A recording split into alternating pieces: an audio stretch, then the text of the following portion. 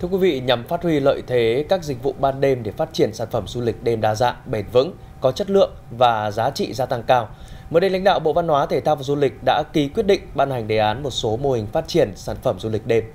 Với vị thế thủ đô của cả nước, đề án là cơ sở để Hà Nội xây dựng sản phẩm riêng đặc thù, tạo ra những sản phẩm du lịch đêm mang đậm yếu tố văn hóa, truyền thống, thu hút đông đảo du khách khi đến với Hà Nội. Hoàng thành Thăng Long được biết đến là một trong những địa điểm tham quan không thể bỏ lỡ khi ghé thăm Hà Nội. Với mong muốn giúp đỡ du khách có những trải nghiệm thú vị và đặc biệt đến với không gian này, Trung tâm Bảo tồn Di sản Thăng Long Hà Nội đã chính thức cho ra mắt một hoạt động mới, cho phép du khách trải nghiệm Hoàng thành Thăng Long vào ban đêm với tên gọi Giải mã Hoàng thành Thăng Long. Hành trình trải nghiệm này kéo dài khoảng 1,5 giờ vào các tối thứ 6, thứ 7 hàng tuần, với nhiều trải nghiệm độc đáo gắn liền với không gian Hoàng thành xưa. Sau hơn 1 năm đi vào hoạt động, các sản phẩm du lịch này đã mang lại nhiều hiệu quả tích cực trong việc thu hút du khách. Cái chương trình tour đêm là số lượng có hạn và mỗi tuần chúng tôi chỉ phục vụ một số lượng nhỏ, nhưng mà cũng là hiệu ứng của những cái sản phẩm tour đêm thì là khách tham quan tới ban ngày tại Hoàng thành Thăng Long thì là năm nay cũng đã có nhiều sự đột biến. Cùng với Hoàng thành Thăng Long, trong một vài năm trở lại đây, Hà Nội là địa phương xây dựng thành công các sản phẩm du lịch đêm, trong đó nổi bật một số sản phẩm hoạt động đêm tại các khu phố đi bộ,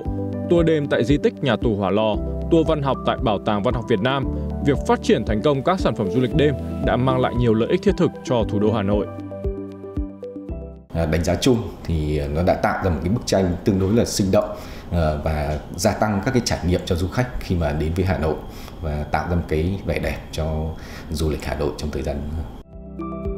Tuy nhiên, bên cạnh những kết quả nổi bật đạt được, các sản phẩm du lịch đêm của Hà Nội cũng tồn tại một số bất cập. Để phát triển sản phẩm du lịch đêm tạo động lực để phát triển kinh tế đêm, Hà Nội cần có thêm nhiều chiến lược bài bản hơn, từ đó thu hút doanh nghiệp đầu tư.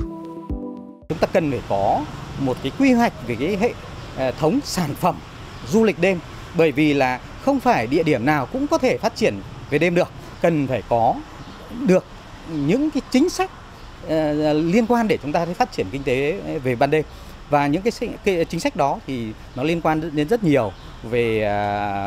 đối với những đơn vị, những nhà cung cấp dịch vụ tham gia vào buổi tối, cũng như là những cái chính sách nó liên quan đến khách hàng cũng như là thu hút khách hàng và những cái hoạt động nói chung của một cái địa phương. Theo ông Trần Trung Hiếu, Phó Giám đốc Sở Du lịch Hà Nội, hiện nay Sở Du lịch Hà Nội đang bám sát vào đề án của Bộ, từ đó nghiên cứu hết sức kỹ lưỡng để xây dựng kế hoạch tổ chức chuỗi hoạt động phát triển sản phẩm du lịch đêm Hà Nội, nhằm phát huy lợi thế các dịch vụ ban đêm, thu hút ngày càng nhiều hơn du khách đến với thủ đô.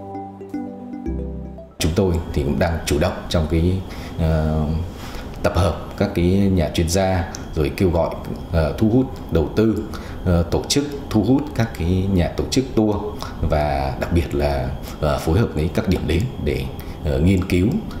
tiếp tục nâng cấp các cái sản phẩm đang có và đồng thời là đưa ra các cái sản phẩm, các cái trải nghiệm mới, các câu chuyện mới trong các cái sản phẩm tour đêm của mình.